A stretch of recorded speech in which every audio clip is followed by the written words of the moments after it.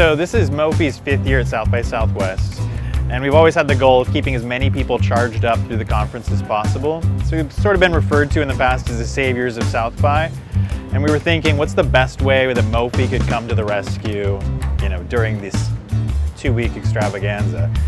And we thought to ourselves, what better way to do it than the iconic rescue dog, the St. Bernard. So we actually teamed up with the St. Bernard Rescue Foundation to get a bunch of dogs here on site, and instead of having brandy in their barrels, they actually have Mophie power stations in their barrels.